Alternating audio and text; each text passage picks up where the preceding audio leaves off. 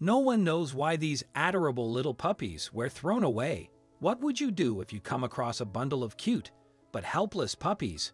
You've read that right. That's 16 puppies, and they also found one mama dog abandoned near a cell tower in Oklahoma. And here's their story. Mitzi Brogdon, the president and director of Street Dog Rescue and Recovery, had just rescued a dog nearby. As she passed the cell tower near the Oklahoma Animal Shelter, she noticed a brown and black dog on the side of the street. As it turned out, she was indeed waiting for someone, anyone, who would have the heart to help her. Brogdon approached the mama dog, and she was surprised at how friendly she was. "She came right up to me, let me pet her," Brogdon told in her interview with the Dodo. "She started walking up the path to the cell tower, and I followed her," Brogdon recalled. "That's when I saw all the puppies spilling out from behind this fallen log. One by one, Brogdon saw one puppy coming out after the other. Soon she was counting, and it was shocking for her.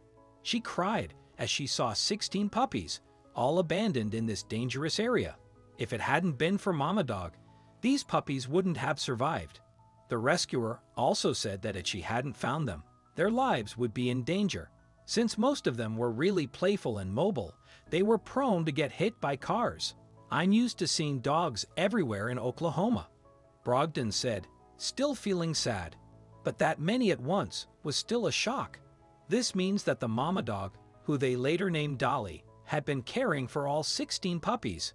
The brave mama dog took all 16 puppies, like her own, and made sure someone kind-hearted would rescue all of them.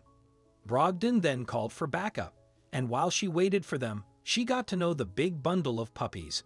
According to her, they were very social, meaning they experienced human kindness before. Why did these people throw these helpless puppies away? Luckily, she asked for help by going live on Facebook, and in no time, she found places where the puppies could stay.